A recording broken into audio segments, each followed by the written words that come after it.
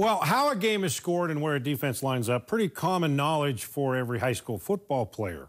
Well, almost every football player. Take it for granted. Juan Diego had to teach the basics to one of their players, but as Brittany Copeland reports, it was worth the investment. Chinonso Opara came to the United States 2 years ago from Nigeria to play basketball, but he fell in love with another sport in the process.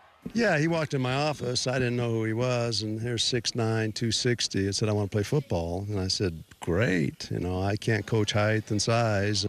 A year into his football experiment at Juan Diego, Opara has gone from the JV squad to a starting defensive lineman on the varsity team. Well, my first year was tough, but thanks to the coaches that broke it down for me so I could understand the game better, and that was helpful. The language barrier has been a bit of a challenge. They were like, what are you saying? I have to repeat myself like 3 times before you get what I'm trying to say. And he still has a lot to learn. You know, he's used to that round foot basketball, but so he absolutely still has no idea about a lot of things. His height advantage was more than enough for Utah and BYU.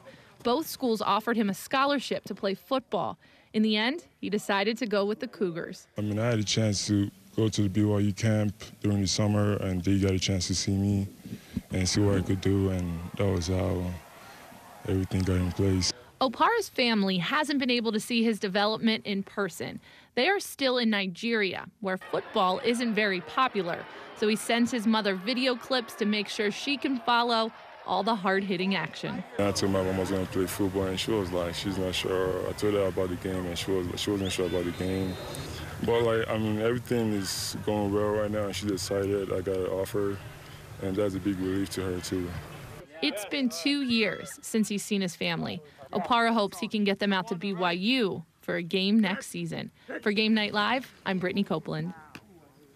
Opara also plays varsity basketball for the Soaring Eagles, but it's football that he'll be pursuing at the next level for BYU. What an incredible story. Yeah, and if you're BYU, it sounds familiar, doesn't it? Yeah, it does. A player from Africa that not familiar with the game of football comes along and where's he at now? NFL. Yeah. Doing all right.